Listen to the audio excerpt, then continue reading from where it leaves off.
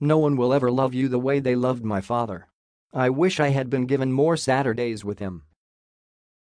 Maybe spend yours with your family instead of on Twitter obsessing over mine," McCain wrote on Twitter.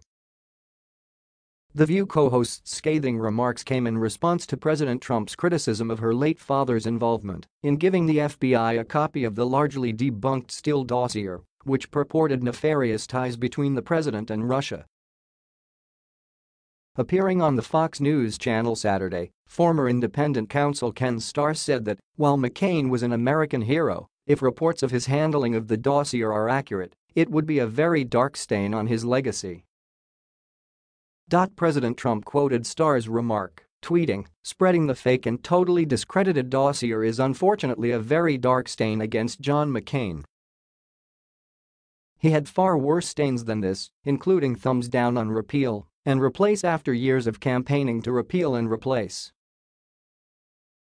In his autobiography, The Restless Wave, McCain wrote of the dossier that he did what duty demanded I do in handing it over to law enforcement. "I discharged that obligation, and I would do it again. Anyone who doesn't like it can go to hell," he declared.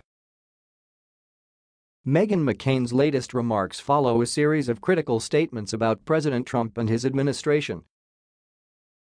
Appearing on CNN with host Van Jones in late January, McCain said she hates the United States without her father's leadership. "As an American, I hate this country without him in it. I know that sounds awful. I don't hate America, but I just hate it without his leadership," she said when asked how she was handling her father's passing.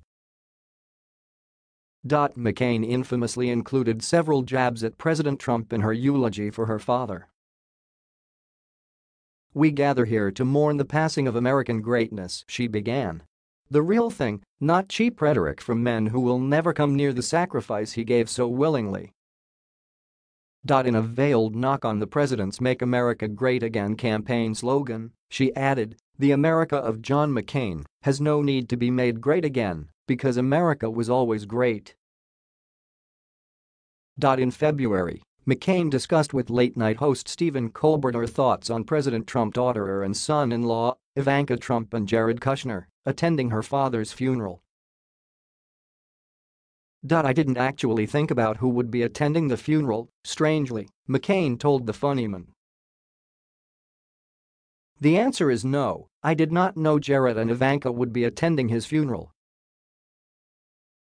I thought that my family had made it clear, or at least I had, that the Trumps are unwelcome around me, so I was surprised when they were there.